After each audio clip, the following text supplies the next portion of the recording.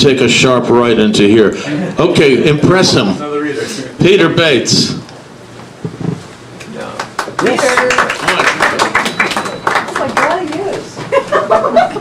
Oh my God.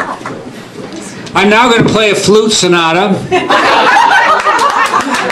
without a flute. Play the recorder, don't you? Actually, that's not the case. Let's tell a story.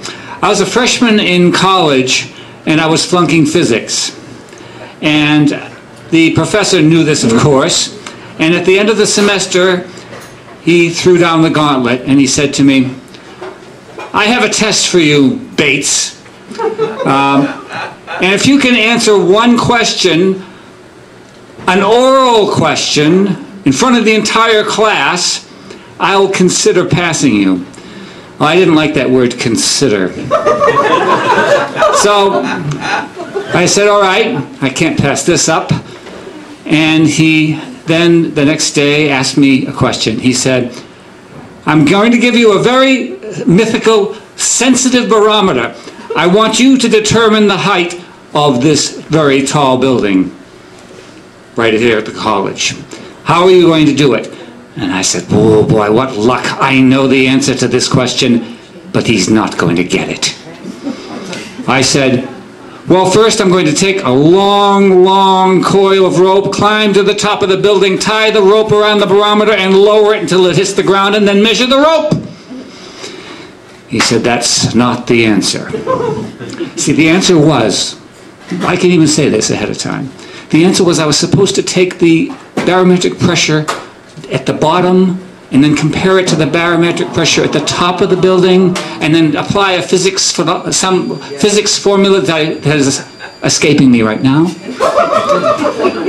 But it didn't escape me then, but I wasn't going to give him that. He said, "That's not the answer."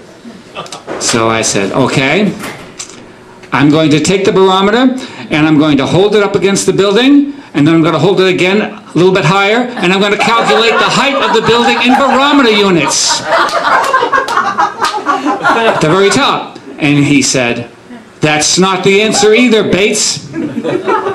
So I said, "I'm going to go to the top of the building, I'm going to go there with a stopwatch, I'm going to throw the barometer off the building and figure out how long it takes to hit the bottom, and then time it and apply this for that 1/g squared formula."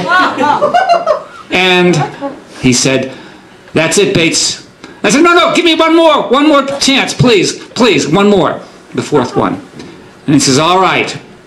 And I said, "I'm going to go with the barometer to the maintenance shed, ask the maintenance person how tall the building is, and give him the barometer as a reward."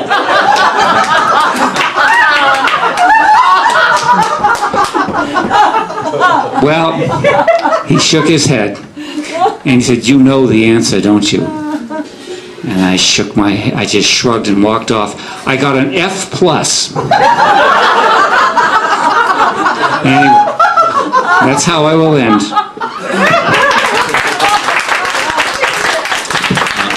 Thank you.